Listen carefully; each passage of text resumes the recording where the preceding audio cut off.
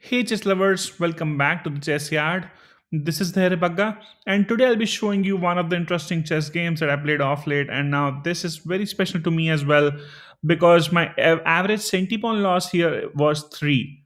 Now that is as low as I have ever seen. Probably I have not even seen anyone still now less than that.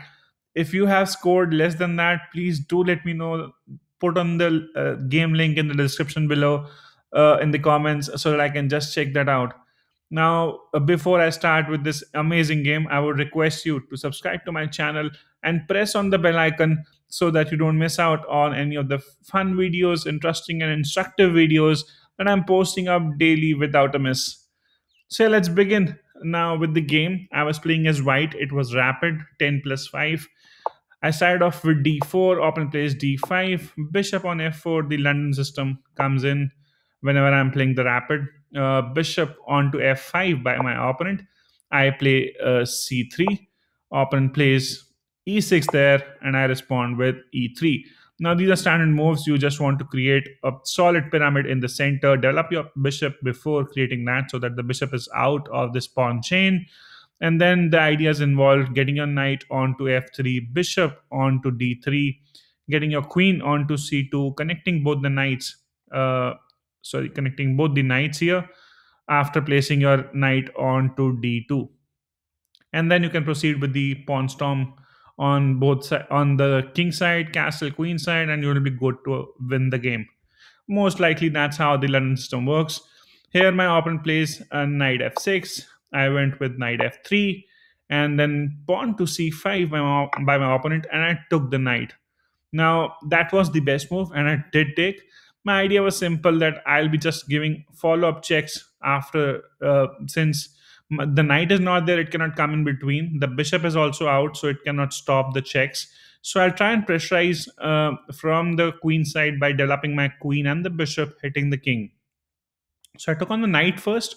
Opponent takes back with the rook, and now bishop comes on b5.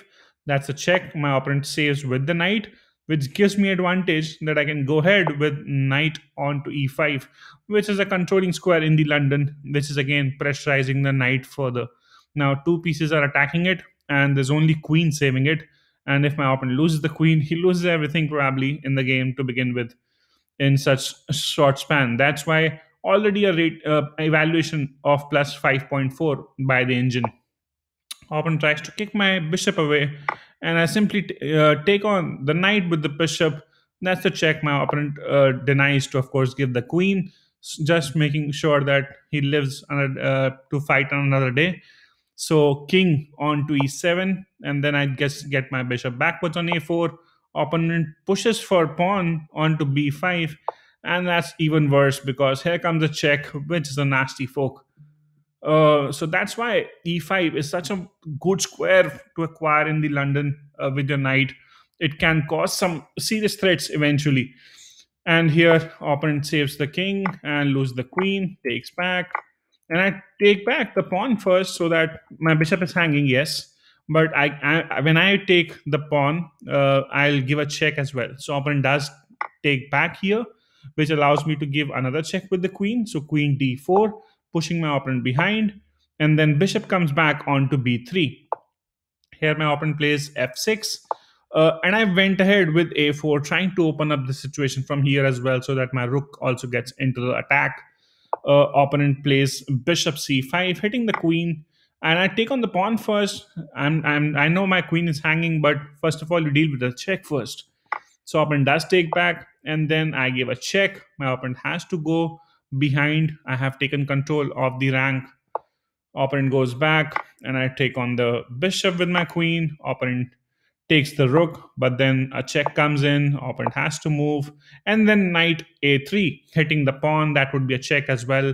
And I have bishop there. I can castle, get my rook also into the attack, and checkmate quickly. It's mate in 8 from there actually. Opponent gets a rook onto b8. I take on the pawn first with the knight, which is a check as well, which forces my opponent to take on the rook, knight. There's no other legal move right now. King cannot move anywhere. It's stuck because queen is controlling everything, and knight is giving a check. So knight is has to be taken. There's no other option. Opponent does take, and after that I take with the queen. Opponent tries to attack my queen with the rook. I give a check from a5. Opponent slides, and then I castle. Opponent goes to c8 with the king. I give a check here. Opponent runs, and then I block this passage with my bishop, letting him to take the pawn. Doesn't matter because once I reach over there, it's a quick checkmate happening. So opponent tries pushing the king ahead. That's a check again, which he has to move away. I trade. Opponent moves, and that's checkmate. So it was all simple, but the most critical part was in the opening itself. When we I went in with knight to e5, it was all over from there. There's nothing which you can do from that situation. The best move, as per the computer as well, is to place your queen onto b6, which will not change the situation but can only worsen if my queens as well comes onto a4. In fact, I can still take here. I don't mind taking. Yes, my piece would be hanging. I can save as well. I'm okay losing the pawn because I can come with the knight. And there's no wrong in this situation as well. I hope you like the video.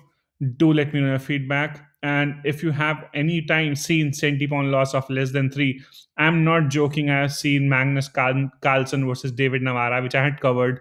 That is the Caro-Kann defense where David Navarra played and Magnus couldn't defeat him. Both the grandmasters had Centipawn loss of 7 and 8. I'm not saying this was amazing game. That's a grandmaster level game.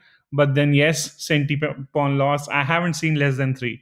So please do show me if you have. Thank you so much for your time. Take care. Bye bye.